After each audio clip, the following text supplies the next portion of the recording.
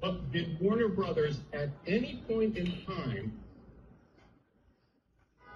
reduce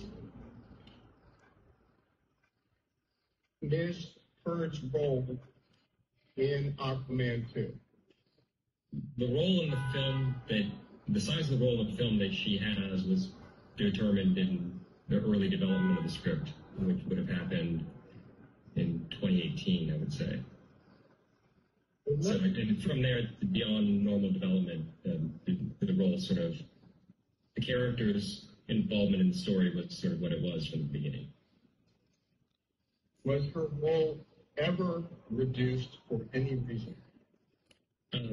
No, I mean, again, from the early stages of the development of the script, the movie was built around the character of Arthur and the character of Orm, Arthur being Jason Momoa and Orm being Patrick Wilson. So they were always the two co-leads of the movie. Did Warner Brothers ever plan to portray Ms. Heard as the co-lead in Aquaman 2? No, the movie was always pitched as a buddy comedy between Jason Momoa and Patrick Wilson. Was Ms. Heard cast in Aquaman? Yes, she was. Was Ms. Heard cast in Aquaman 2? Yes, she was. Was Ms. Heard paid for her services in Aquaman 1? Yes. Was Ms. Heard paid for her services in Aquaman 2? Yes.